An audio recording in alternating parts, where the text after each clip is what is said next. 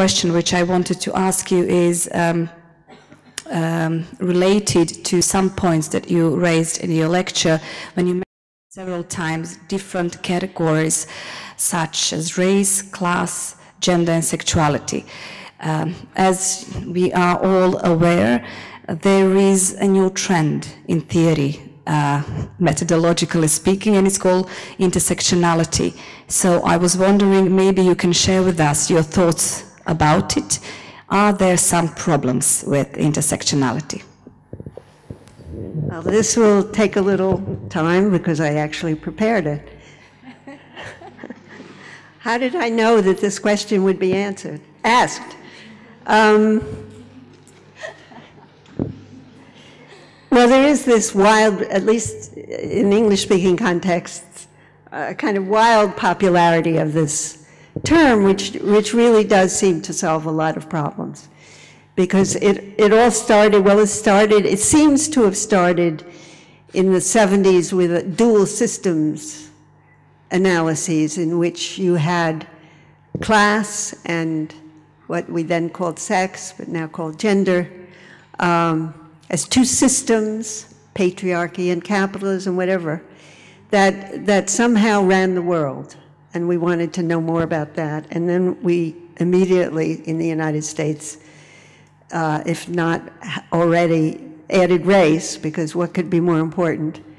And so we had race, class, and gender as a kind of mantra, the so-called triple oppression. And then other people would say, well, what about sexuality? Quite rightly. And what about ethnicity? And it began to seem like a laundry list, what I would call a laundry list. And so depending on how you trace it, at a certain point, someone said, aha, let's call it intersectionality. Because that,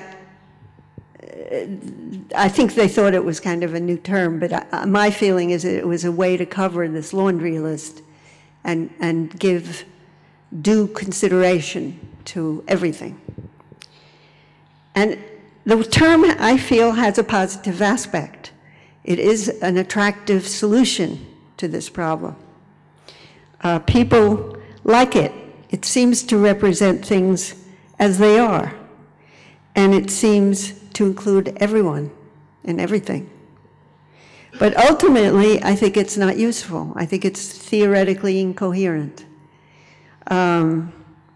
First of all, what does it mean?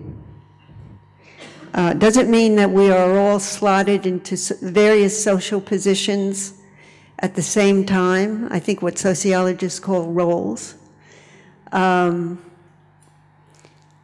I think for a lot of people, that's what it means. For a lot of people, it's about identity. Not so much that we're in roles, but that we have different identities. Or maybe it's both, in which case, how do they relate? There's no clarity, and so I think in a way people who, at the moment, people who are talking a lot about intersectionality don't know what they're talking about. There's apparently one textbook on intersectionality that talks only about identity. Seems not right. The history of the term goes back, as I already said, to that trilogy, and before that, in the 30s, in the United States at least, Black communist women were writing essentially about race, class, and gender. I haven't investigated it enough, but it was some version of the trilogy. So it's an old term. And ultimately, I think the term is descriptive, or we might say, using the categories that I used before, empirical. It describes things, which is very helpful, but it doesn't explain things. Theory explains things. Theory is the level at which you can find explanation. So we don't know how these various categories intersect, what makes them intersect. They're also ridiculously big. Race, what in the world are we talking about? Is race Is Palestinian race the same as black African race with 400 years of chattel slavery? You know, I think for me it's more confusing than helpful. Thank you very much. And now we can invite you maybe to ask some questions. Well, I just wanted to ask you about the concept of patriarchy, because I noticed that you don't use it, but you prefer some gender oppression, for example, more than the term patriarchy. So I would like to know if there is some reason for it. I mean, I believe there is some reason for it. Because the concept is very often used in feminist discussions, but very often it doesn't have any substance, it doesn't have any meaning in the discussions. It is taken for granted most often. So thank you, that would be my question.